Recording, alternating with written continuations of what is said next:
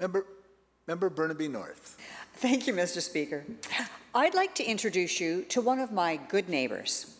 The MTO Shah Masudi School of Sufism is located in Burnaby Heights, near where I live. And they have really stepped up during COVID to support our community. They have donated care packages, personal protective equipment, meals, and more to 20 long-term care facilities, 10 hospitals, women's shelters, homeless shelters, and low-income housing throughout Metro Vancouver. And knowing that so many people are feeling acute anxiety and loneliness during the pandemic, MTO has been offering free daily online meditation and relaxation sessions. And I know people in my neighborhood who have taken them. In addition, MTO Sufi Psychology Association is offering a free online course to help navigate the psychological challenges related to the COVID crisis.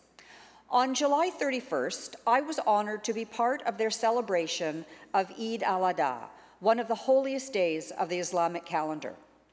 On this day, known as a time of pilgrimage, charity, and community, MTO prepared and distributed more than 500 kits for children, each containing school supplies, handmade masks, custom coloring books, and other treats that would help a child cope through the boredom and loneliness that can be felt during COVID.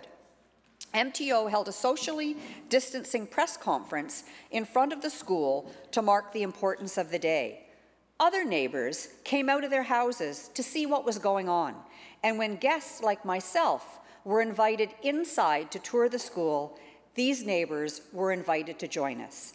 Every community deserves good neighbours like MTO Shah Masudi School of Sufism. Sufism. Thank you.